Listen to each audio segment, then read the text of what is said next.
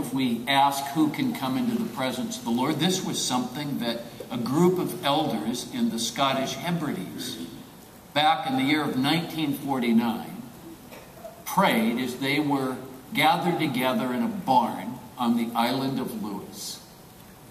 And as they were praying and asking God to come, to send his fire, to come down, the Lord spoke to them out of Psalm 24.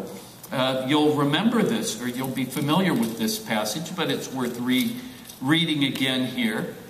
Who may ascend the mountain of the Lord? There's obviously alliteration here to Sinai. The mountain of the Lord is another way of describing who can come into God's house, where his presence is. Who may stand in his holy place? Who? Who's allowed to do this? Who's permitted to do this? The one who has clean hands and a pure heart. So, before we want to enter in to a presence of fire, it's very, very important that we are certain that we have completed the preparatory process to ensure that our hands are clean and that our hearts are pure. Because in that context, halfway measures are the same as no measures.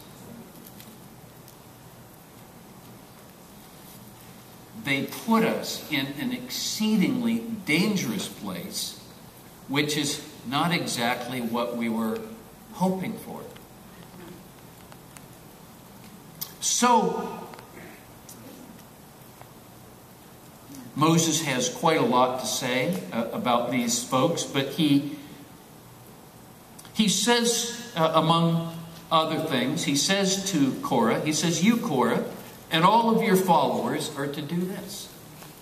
Take censers, and tomorrow put burning coals and incense in them before the Lord.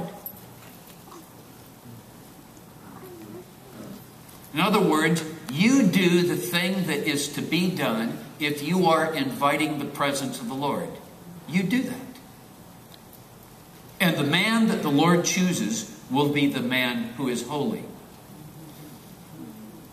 And we've just described who it is that can ascend to the presence of God.